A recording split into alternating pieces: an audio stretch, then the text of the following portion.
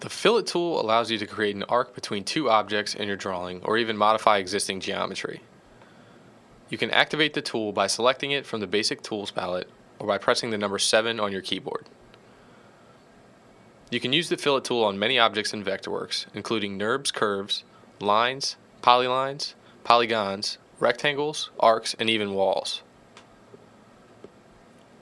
When using this tool on rectangles, polylines, or polygons, you will place a fillet between adjacent sides of the object.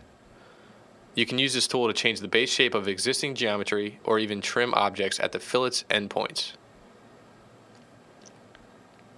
To use the Fillet tool, select the tool from the basic tools palette and choose one of the 3 tool modes. Then enter a radius for the fillet in the toolbar. Finally, click on the object where the fillet will begin and click on the object where the fillet will end. The Fillet tool has 3 modes that affect the outcome of the tool. The first mode, Standard, will create an arc in the specified location without affecting the original object. The second mode, Split, will place an arc and split the filleted object at the endpoints.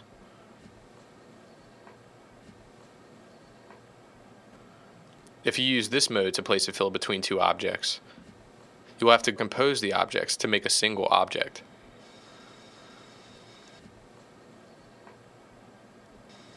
The Split mode can also modify existing objects, like a polygon or rectangle, and it will fillet the edge or vertex of the object. After using either of these modes, you will still see the line information from the original object.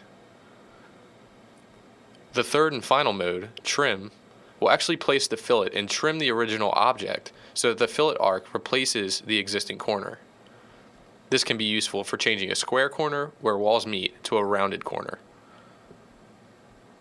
Additionally, the Fillet tool can be applied to all adjacent sides of an object by simply double-clicking. This gives you a quick and easy way to modify existing geometry with minimal clicking. This tool provides an efficient drafting workflow and helps speed up otherwise lengthy tasks. Using the Fillet tool with other Vectorworks tools and commands will help you accurately draw any object and even create base shapes and profiles for more complex objects.